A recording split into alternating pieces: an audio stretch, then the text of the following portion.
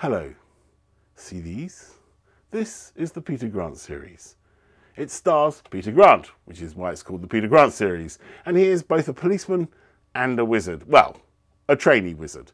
And these have been very successful, and I'm very grateful for that. But next week will be a new book, False Value, which will be the latest book in the series. And this time, I've sent Peter Grant somewhere he's never been before, the tech industry. That's right, Peter Grant is going to be facing cubicles, hot desking, and people who speak in a language that even he, who is nothing short of a nerd himself, doesn't understand. And so therefore, I recommend False Value. If you want to know what's really going on in the world of tech and magic, False Value is the book for you. Welcome to the Waterstones Covent Garden science fiction section. This is the section that I used to run when I worked here, although admittedly it was upstairs when I used to run it. And welcome to Guards by Terry Pratchett. Now, you may be thinking this is not exactly a new book. And true, this is not a book that has just come rolling hot off the presses. It is a book that sells at least 4 copies every week in every bookshop in the land. However, for me particularly, it is an inspiration because I like crime.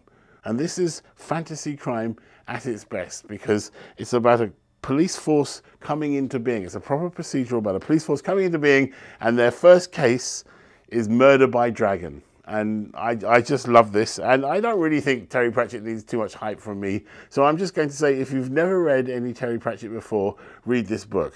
I can't believe how you've managed to get this old, you know, over the age of 12 without reading any Terry Pratchett. But hey, you know, it's possible. If you have, read this book. If you read it, like a long time ago, read it again. It deserves it. Now for something different. This is N.K. Jemisin. This is a collection of short stories. Very good place to start. These are excellent short stories. She is a major talent. I picked up her first book and I read it all in one go, and then I read the next one all in one go. You know that thing where you just like cascade books? You pick up a book and then you have to have the next book in the series, and you have to have the next book in the series, and then you find out that they're still writing the next book. That's very frustrating. I think all authors should at least bank at least 6 books before they're allowed to publish the first one. That way, that won't happen to me again. Well, we've had something old, well, Terry Pratchett. We've had something well established, N.K. Jemisin. Now we're going to have something brand new. This is Temi O. She is a ridiculously young writer. I mean, younger than my son, which is just depressing in so many ways. Very, very talented. This is a brilliant first novel that I recommend. If you want to read space opera, modern space opera, this is a very good book to read. And I would suggest that you keep the first edition. Get a first edition and keep it, because I have a feeling she's going to go on and eclipse us all and be very depressingly successful.